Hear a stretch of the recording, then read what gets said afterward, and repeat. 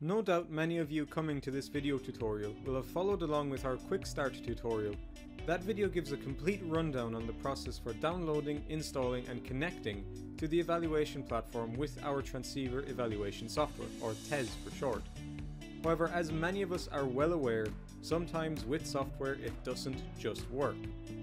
For those that found difficulties or errors when attempting to connect to the evaluation board with our transceiver evaluation software, we've put together this video on the most common issues we've encountered and ways to begin debug.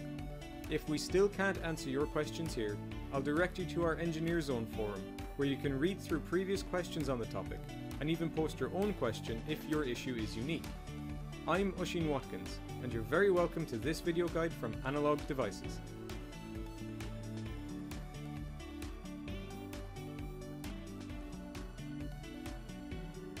Luckily, from a debug perspective, there are only three main areas where an issue can manifest itself: on the host computer, on the evaluation platform, or on the evaluation board.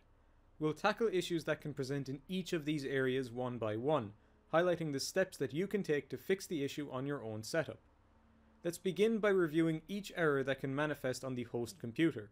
Most issues surrounding host computer connection relate to one of four things: network configuration, firewalls, software bugs, or hardware issues. Our software expects that the Ethernet address of the host computer is set to 192.168.1.2. Setting the host computer's Ethernet connection can be done via the Control Panel Network and Sharing Center. In order to see your connection to the FPGA, you'll need to have the FPGA powered on and connected to the computer's Ethernet port. Once visible, you will then be able to configure the connection as specified in the user guide. Given that our software was developed in-house, many firewalls do not inherently trust it. If connection issues persist after confirming that the Ethernet port has been configured as specified, enter the Settings menu and search for Firewall Settings. If you are using a third-party firewall, for example McAfee Security, navigate to the settings for that firewall in whichever application controls it. How best to allow our application through the firewall will be determined by your operating system and your system administrator, so it will be up to you to find the best way of granting permission to TES to get through the firewall. TES also stores information about bugs, errors and warnings that occur during normal operation. This information is kept in log files stored under C, Users, Username, App Data, Local, Temp, Argo, Logs. On a few occasions it has been seen that error messages can get stuck in these error logs, leading the TES to believe that there is an issue with the connection even when there is nothing wrong. In the event that TES simply does not connect to the platform even when everything appears to be operational and configured correctly, a full uninstall and re-download of TES is often the best route to take. This should completely clear out the log files and thereby remove any error message reported in error. Lastly, if there is any issue with the hardware involved in the setup, TES is likely to throw a warning or an error. There is nothing that can be changed in TES to make it ignore issues with the hardware, so let us now focus on detecting and debugging hardware issues in the evaluation setup. Naturally, the best place to begin is by ensuring that the evaluation board is connected to the platform via the correct FMC connector, and that all jumpers and switches on the FPGA are configured as specified in the user guide. Also, ensuring that a solid Ethernet connection is being made on the FPGA is another good step to take.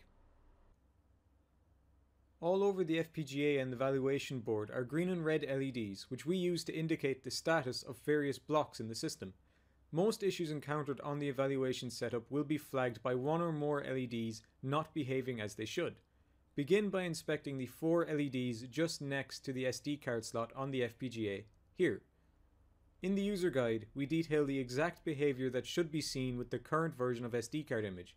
If the behavior detailed there is not being seen on the FPGA, there is likely an issue with the SD card image.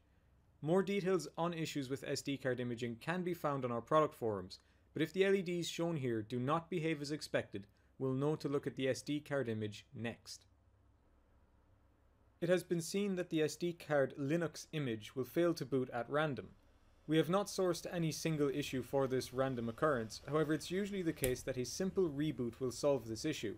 This problem will usually manifest itself as either the LEDs on the FPGA and evaluation board not behaving as expected, or with the fan on the FPGA not spinning as it should. It's worth mentioning that some setups need to swap the fan cable to the fan header on the evaluation board as shown here, but not every setup will require this. Another very common issue with the FPGA is the server failed to start problem. This can present in a few ways. Most commonly, TES will display an error message during its attempt to connect with the platform. Usually the best approach is to log into the FPGA via PuTTY and attempt to manually start the server. Even if it doesn't work, it will typically provide some indication as to why it failed. Log into the FPGA with the login details shown on screen now and navigate to the stated directory. Once there, run the server corresponding to the silicon revision you are using. A common error message seen from attempting to run the server is the HwOpen failed message. This function call attempts to secure a connection to the ADRV9001 eval board, meaning that if the server is failing to make a connection for this reason, the fault is either with the connection to the board or with the board itself. Typically this message will be accompanied by an abnormality in eval board operation, such as a red interface voltage LED remaining on, or a system OK LED remaining off. Other common issues with the eval board include the switch for the clock source being in the wrong position. If you intend to use the onboard VCTCXO, ensure the clock selector switch is set to internal, as shown here. The clock power supply LED should light up green if the onboard clock has powered up successfully. If you are using an external clock, be sure to have the switch set correctly, sufficient power in the clock signal, and the clock frequency within our operating limits. Also be aware of the power supply OK LED in the middle of the board. If this LED fails to light up, it means the ADRV9001 product power domains have not initialized correctly. This can be caused either by an issue with the device itself or with the ADP5056 device we use to control power domains. Careful debug of the ADP5056 can determine whether this device is at fault. This device can be damaged by large spikes of voltage or current, which in theory can happen during a failed launch of the FPGA platform. That covers the bulk of the issues most customers encounter, although there are of course issues we've seen that have not been listed here. Issues such as SD card sizes and spec versions not being sufficient, the FPGA interface voltage being too high for our eval board, and cryptic error messages coming from our SD card imaging software when run on the Windows 7 operating system. Given that there are too many issues that occur too infrequently to list here, I'll now direct you to our Engineer Zone forums. These forums host questions of all varieties, including questions about very specific connection issues.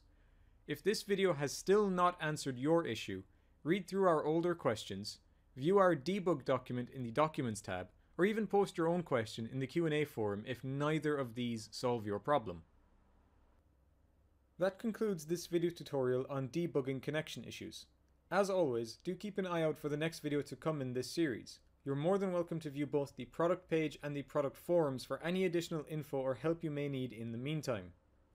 Thank you all very much for watching, and I will see you in the next one.